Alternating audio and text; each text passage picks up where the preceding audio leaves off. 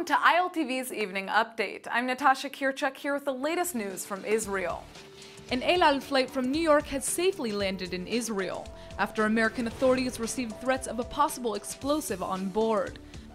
Switzerland and France scrambled together military jets this afternoon to accompany the El Al flight as it passed through their airspace.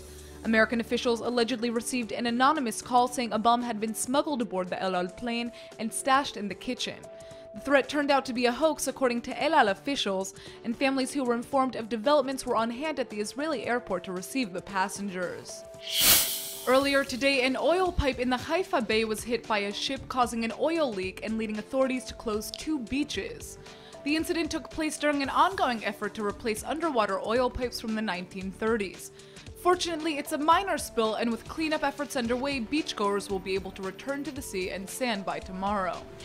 If a referendum were held today on Israeli withdrawal from the West Bank, 52% of Israelis would vote against it. This month's poll of Israeli public opinion shows that 36% of Israeli Jews support a withdrawal in principle, compared to 69% of Arab Israelis supporting withdrawal today. But given a peace agreement between the Israeli government and the Palestinian Authority, the answer shifts in favor of withdrawal. That's all for now. Stay tuned on ILTV.tv for our main daily broadcast playing after this.